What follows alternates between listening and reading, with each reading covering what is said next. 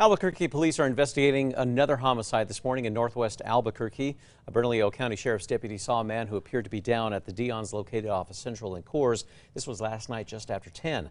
The deputy says that when he approached the man, he was found unresponsive and had been stabbed. APD officers were then sent to the location, and APD has deemed this a homicide call-out. And they will continue investigating later on today. Now, we will, of course, continue keeping you updated on air and online for this developing story at krqe.com.